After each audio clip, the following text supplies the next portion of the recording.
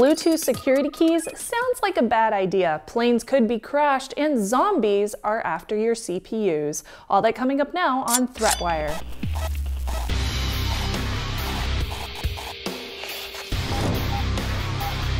Greetings, I am Shannon Morris and this is ThreatWire for May 21st, 2019, your summary of the threats to our security, privacy, and internet freedom. It's time for a quick shout out, and this one goes out to Noah, Justin, the Raptor, Scott, Fabrizio, Redman, Jacob, Larry, James, Lost and Gone, Dr. CPU2, and Steve, who joined the Patreon team this week. I would also like to say thank you to everyone who contributes to my content on alternative platforms over at snubzy.com/support, where you can go to support the show directly. So I'll put that link down in the show notes. And of course, as usual, if you want to support ThreatWire on Patreon, that's over at patreon.com/ThreatWire. And now it's time for the news. I told you so.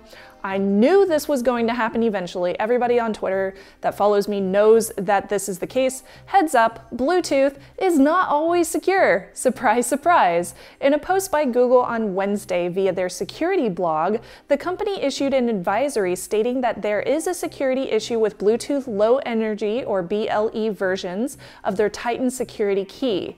The Titan security key comes as a USB or Bluetooth version and it costs $50 for the set. They're sold via the Google Store and offer two-factor authentication in one of its most secure forms, which is a hardware physical token. The BLE version of the Titan security key is affected by this bug, which can allow an attacker within a range of approximately 30 feet to communicate with the security key and communicate with the device it is paired with. 30 feet is the standard for Bluetooth usability, so this means that it would not be safe to use in coffee shops or in airports or even conferences or trade events like DEF CON, offices, or possibly even in your own home if you live in an apartment complex. When you sign into an account on your laptop, for example, you need to press a little button on the Titan to activate it. The attacker could connect their own device at that time to the Titan before your laptop connects. They could then sign on to your account if they already had your username and password from some other means, like a recent leak. The BLE Titan security key also needs to be paired with devices before you can actually use it. An attacker could also spoof your key within range and connect to your laptop as a fake Titan key. They could change their device to look like a Bluetooth keyboard or a mouse on your machine to do all sorts of different things. Now, Microsoft alerted Google of the vulnerability and they disclosed it responsibly. Google is remediating the issue by sending users a free replacement key and advises users to continue using the affected one while they wait for a new one to arrive.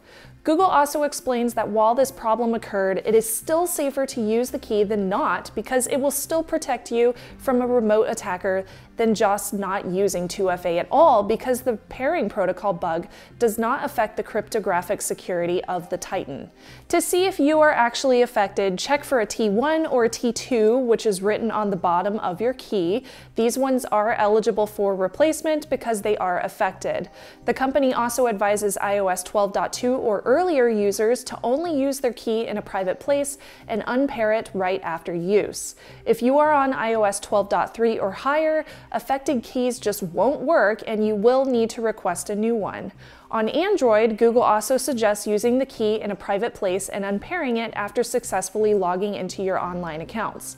Android's newest security patch, which is coming in June, will automatically unpair affected keys. USB and NFC security keys are not affected and can be used with no issues. To request your replacement key, go over to google.com/replacemykey and follow the prompts.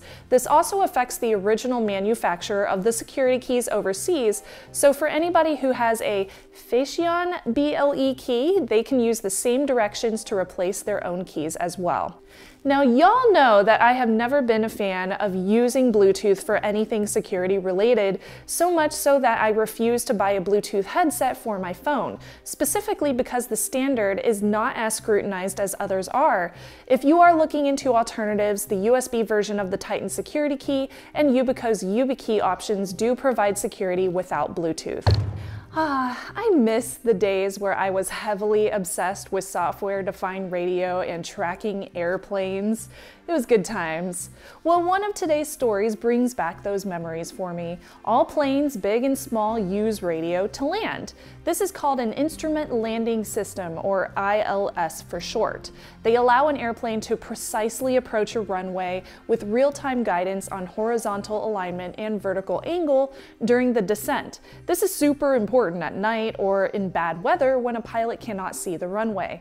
Cost and difficulty have generally kept attackers at bay when it comes to hacking radio-based navigation systems, but that's kind of changed in the past several years. Radio signals to and from airplanes are not encrypted or authenticated and were never seen as being a potential vulnerability. And since that is the case, any tones that are broadcasted and read as ILS are assumed to be legitimate. Well, researchers from Northeastern University of Boston were able to use a flight simulator of a single-engine plane and a $600 commercially available software-defined radio, a physical radio that can be used with a computer, to spoof airport signals that can screw up the navigational systems of ILS in an airplane, making the pilot think that the plane is off course when it's actually fine. A pilot could adjust for the alignment error and attempt a landing, which could make the plane touch down before actually reaching the runway, crash into other objects, or a lot worse. Now, luckily, pilots are trained for this, and they would likely do a new approach or visually correct the landing, but the FAA calls for those kind of decisions at just 50 feet above ground, which severely limits the amount of time a pilot would be able to make that choice. And while ILS is definitely vulnerable, the likelihood of this attack is actually kind of minimal. It would be pretty obvious if somebody was setting up an antenna on a plane or close enough to a runway to do this attack, and airports do monitor for interference on their communications. Now, according to the researchers, security issues faced by the aviation community and technology could be fixed with cryptographic solutions, but those would not prevent localization attacks. There is no known way to fix the problem facing aviation and radio at this time. Before we hit story number 3, I wanted to say thank you so much to my Patreon supporters. If you are interested in getting access to a whole bunch of extra perks, even if it's just $1 or $2 a month, hit that button to become a Patreon supporter because it does help, and it shows me that you appreciate the work that I'm putting in for this show. And a big thanks to our Hush Puppy perk level patrons for sending in their fur baby photos. I love them so much. They are adorable. Keep them coming. Last week, an international team of researchers and academics publicly disclosed a series of vulnerabilities which affect Intel CPUs, much like Spectre and Meltdown did over a year ago. Now, since those two were released, we have seen a slew of other vulnerabilities similar to them be disclosed, mostly having to do with speculative execution hardware found in those modern processors. Well, this month's vulnerabilities are called RIDL, I like to call that RIDL, Fallout, Zombieland, and micro-architectural data sampling, hence the nicknames. The flaws allow an attacker to gain access to data that's being processed by the CPU, even from processes outside of their scope. The MDS flaws all have CVEs numbered from 2018 12126, 12127, 12130, and 11091. Intel had well over a year to patch these flaws, and they did work closely with hardware and software parties to implement fixes. Hardware Intel CPU microcode updates and software OS security updates both need to be done simultaneously to mitigate the attack. And if your CPU does not yet have a patch, disabling simultaneous multi-threading, or SMT, should help. Zombieload is the biggest problem of the four. This one takes advantage of the speculative execution process built into Intel CPUs, which is there to improve speed and performance of the processor. It attacks the load, store, and line-fill buffers inside a CPU, and these help make reading and writing data being processed quicker. Zombieload can steal much more information than the other three flaws because it also steals app data if it's being processed in the CPU. So, for example, this means that if you are running Tor in a virtual machine, Zombieload still steals information about the browser and what sites you are visiting, rendering that security kinda useless. Browser history, user keys, passwords, even disk encryption keys could be stolen with this attack.